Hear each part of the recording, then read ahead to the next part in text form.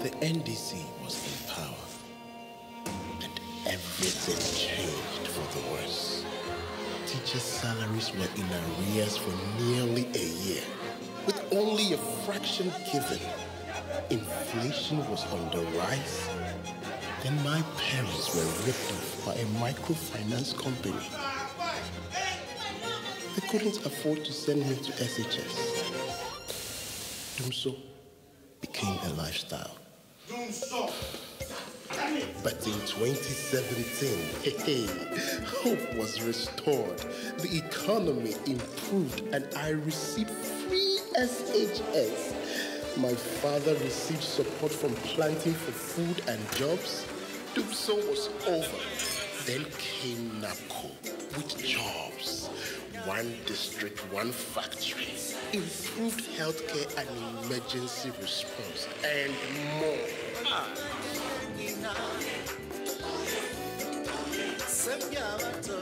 Today, I have the chance to pay back the NPP for all the good they have done and protect our progress by voting for Nana Akufo-Addo. For I trust in him and in the NPP to create a solid future for all Ghanaians.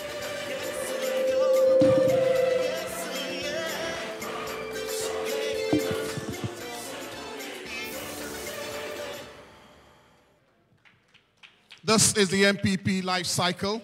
Put your hands together once again, ladies and gentlemen.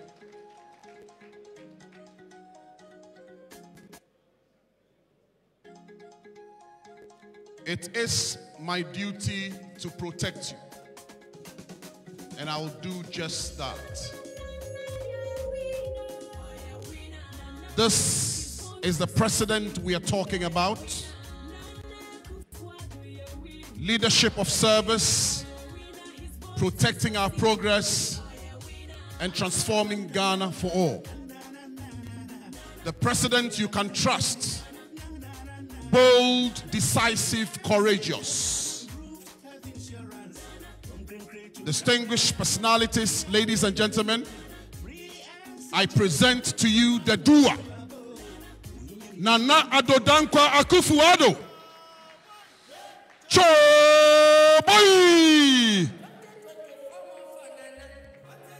Let me see your 4 more years on top of you. Raise your hands and wave your flags. This is the man to deliver Ghana. His deliverables unprecedented. 4 more years for Nana Addo Dankwa Akufo-Addo. The president you can trust. Bold, decisive, and courageous. Leadership of service. Protecting our progress. Transforming Ghana for all. This is the man. He took this country from despair into that of hope and into a new generation. We're moving forward with Nanado. 4 more years. 4 more years. 4 more years. Let me still see your hands up. 4 more years. The message is clear. 4 more for Nanado. 4 more to do more for you. 4 more to do more for you. And this is the man. This is the president you can trust. If he says this, he does it.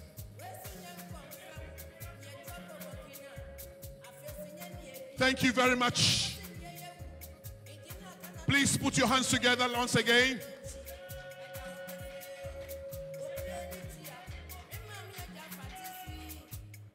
And thank you very much, Mr. President.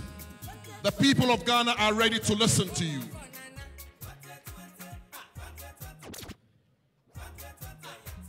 Eminent clergy, Vice President, Second Lady, the Second President of the Fourth Republic, His Excellency John Agyekum Kufuor, members of the Council of State, Ogwamaihe Osaberi Makwesi Atta II, Chief of Staff of the Office of the President and officials of the Presidency, Central Regional Minister and your Deputy, Senior Minister, ministers and deputy ministers of state, majority leader and members of parliament, the national chairman, national, regional, and constituency officers of the New Patriotic Party, members of the New Patriotic Party National Council, chairman and members of the NPP Council of Elders, representatives of other political parties,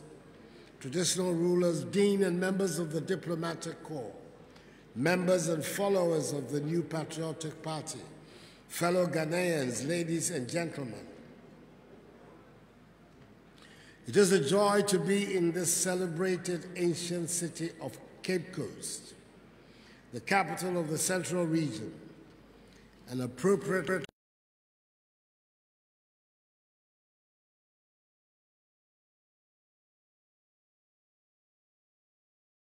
launching of the NPP 2020 Manifesto. We're doing so in a region that gave us a massive endorsement in 2016.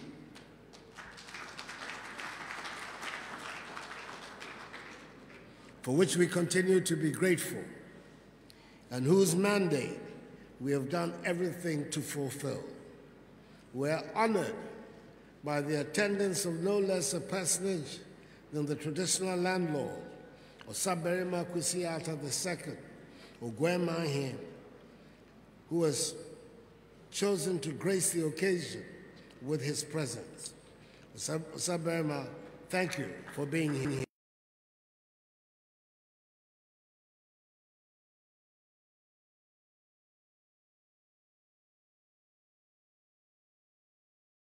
Patriotic Party NPP presented to the Ghanaian people a manifesto that spelled out a program of what we would do in office when entrusted with power at the elections. We called it change, an agenda for jobs, creating prosperity, securing the peace. We had spent a lot of time and consulted widely. We were guided by the core values of our party in prioritizing the solutions to the many problems that faced our country. I said at the launch that a manifesto represented for me a solemn social contract between the electorate and the elected. I had entered into the contract by signing the document on my behalf and that of the NPP. By voting for us on 7th December 2016, the Ghanaian people had also signed their part of the contract, giving us the mandate to implement the ideas in the manifesto. I said I fully understood the consequence of putting my signature to a contract. I know that some people do not accord much worth to a manifesto, but I do. And we of the NPP have always taken our manifestos seriously because we believe politics is serious business, and asking for the mandate of the people to govern is serious business.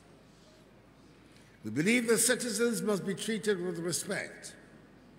Once given the mandate to govern, we are bound by the promises that we make to the good people of Ghana, and we set about translating the promises into concrete programs.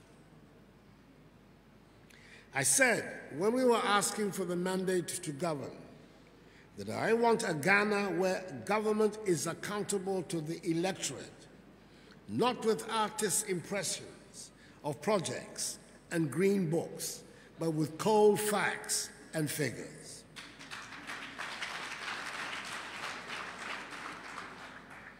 Fellow Ghanaians, you would have noticed, therefore, that all the presentations that have been made today have gone into great detail in providing a clear accounting of what we have done in the 3 years and 8 months we have been in office. I want to thank all the men and women, including the Vice President, who made these solid presentations. I take pride especially in 2 things: that have characterized the implementation of our programs. We have succeeded at equitable distribution, which means all parts of the country have been touched by our policies, and we have delivered value for money.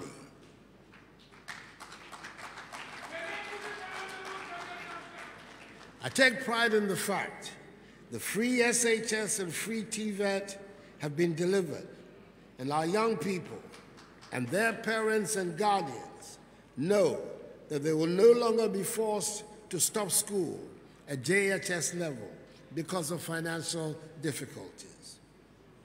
It was not easily done, and so we intend to protect it and prevent any so-called review, another word for cancellation.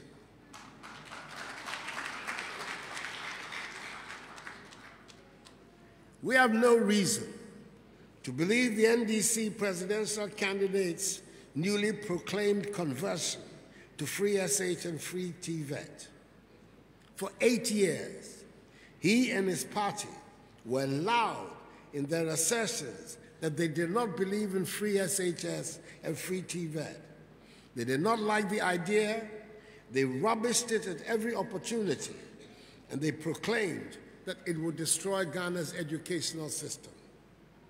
When they were in office, they had a hard time trying to run even their watered-down version of their so-called progressively free education. Then the former president said he would review it, and now we hear him say it has come to stay. Excellency, please try another one.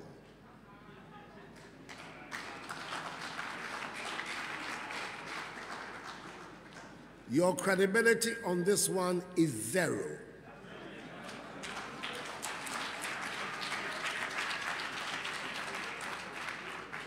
Free SHS and free TVET cannot be trusted in your hands.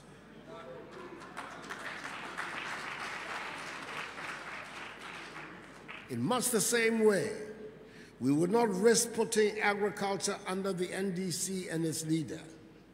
They will once again leave the farmers on their own without the support that is helping to make farming the profitable and fulfilling business it should be. And why should anyone imagine that an NDC administration under the former president would treat businesses any differently from what they did the last time round? Fellow Ghanaians, in spite of the unexpected and dramatic entry into our lives by COVID-19 and the subsequent worldwide devastation, we can demonstrate that we have set the economy on a strong foundation and businesses will flourish. The virus has slowed us down, but it has not diverted us from the path of growth we have put the country on. It is interesting to note that the NDC in opposition is not able to take the lead in doing some of the things that are most often done, first by parties in opposition. You might remember how long it took the NDC presidential candidate to find a running mate, and they have not yet got a manifesto. I wonder what will happen the day they have a government to run as well.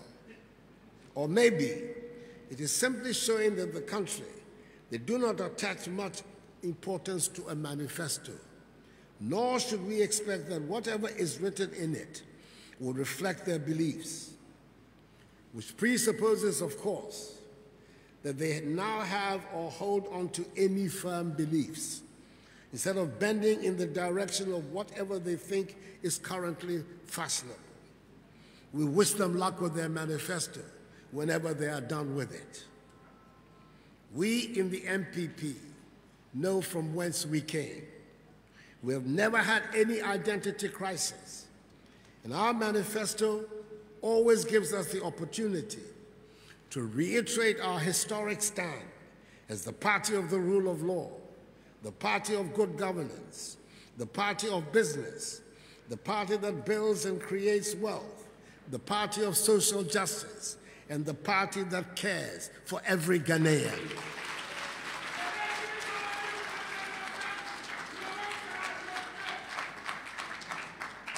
In other words, it helps to believe in something, to spend time and energy to think it through, and to get passionate and competent people to lead in the implementation of the program.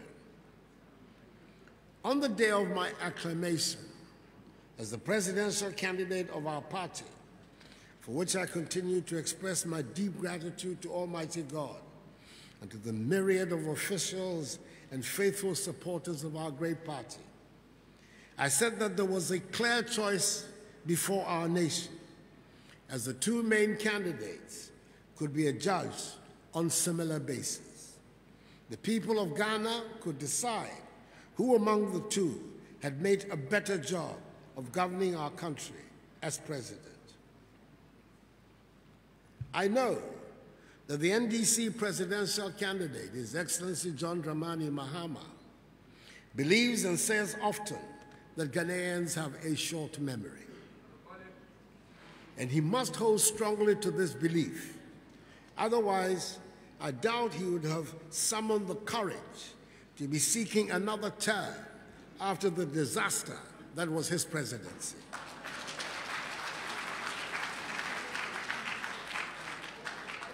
Ghanaians might have short memories, but not short enough for us to have forgotten the broken down freezers, irons, and other household equipment thanks to the 5 years of Dumso.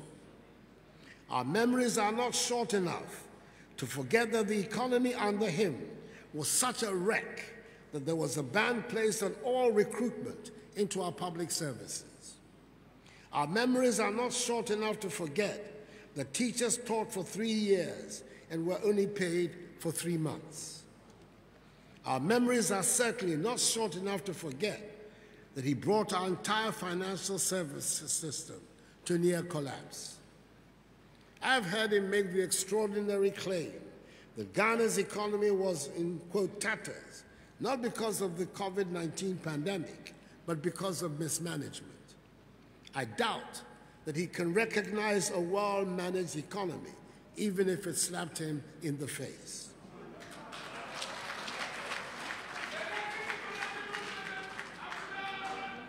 Luckily for us, we do not have to rely on his judgment or assessment of the economy. But it's important to tell him, just in case there are others like him around, that Ghana is today in a position to be able to provide one hot meal for JHS 3 students who are back in school in the midst of the pandemic, to pay for 6 months the water bills of all Ghanaians, to subsidize the electricity bills of all Ghanaians for 3 months. Indeed, we thank the Almighty that the pandemic did not strike under his presidency, when there was no money in the national kitty to pay teachers and nurses allowances. We are very much aware of the realities of the times. We know the havoc that COVID-19 has wreaked on our economies and livelihoods. I've asked our party members to keep these sensibilities in their minds in all they do as they are about campaigning for votes. Adherence to the COVID-19 protocols means we cannot resort to the traditional methods of campaigning, and I urge all of us to obey strictly these rules. We cannot have the traditional crowds and the rallies, and whenever there are gatherings, we have to try to observe the social distancing rules. It has been said by the NDC presidential candidate that NPP policies lack sense. If running an emerging oil economy into the arms of the IMF because of indiscipline in the management of the public finances is sense, I'm happy that the NPP has another concept of sense.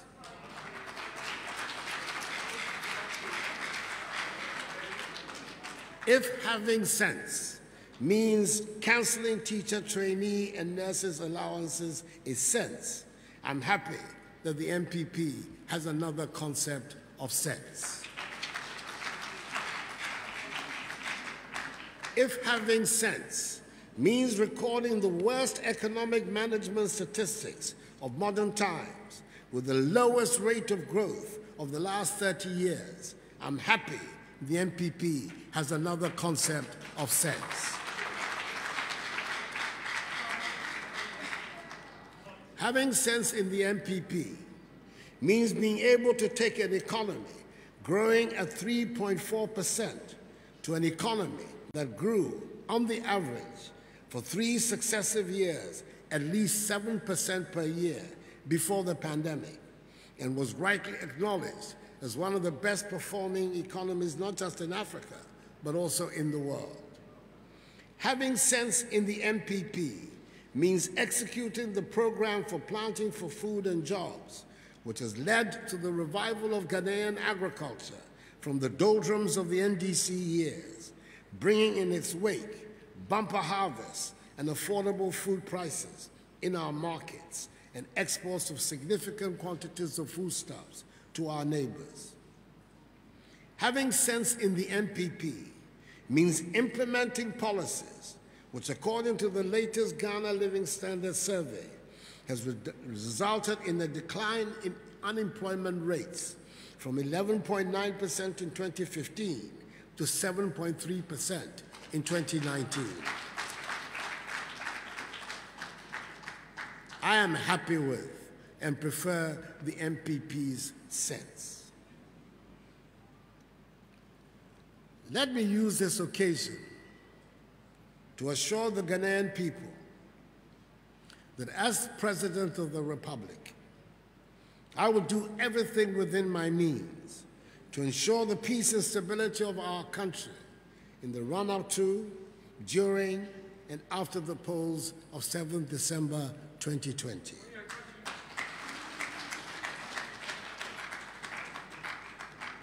The struggle of our forebears in the Dankwa Domo Buzia political tradition to construct at great sacrifice a democratic, open, free system of government in Ghana will not be jeopardized by me.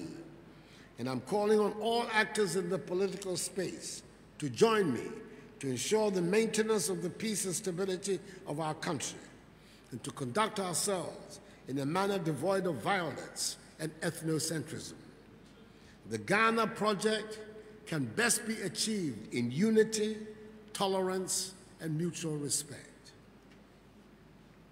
Fellow Ghanaians, the NPP has in 2020 one target and one objective only, that is to secure, with your support and the blessing of the Almighty, in free, fair, peaceful, and transparent elections, another decisive victory on 7th December 2020.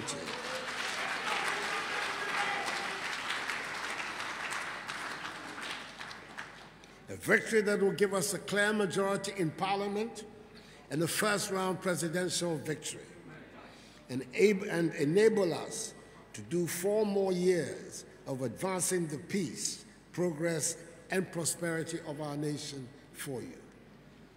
We have an excellent message as set out in our manifesto: leadership of service, protecting our progress, transforming Ghana for all.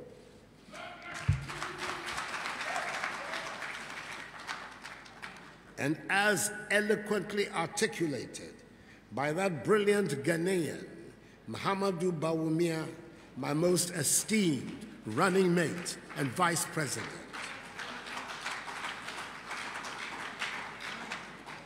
which will protect our progress and continue down the path of social and economic transformation on which all Ghanaians are now embarked. Fellow Ghanaians, the battle remains the Lord's. It is 4 more years for Nana and the NPP to do more for you.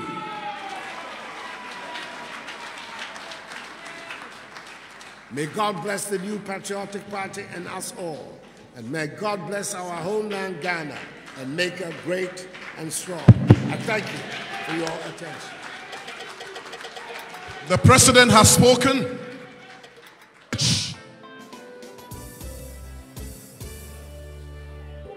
Please be seated.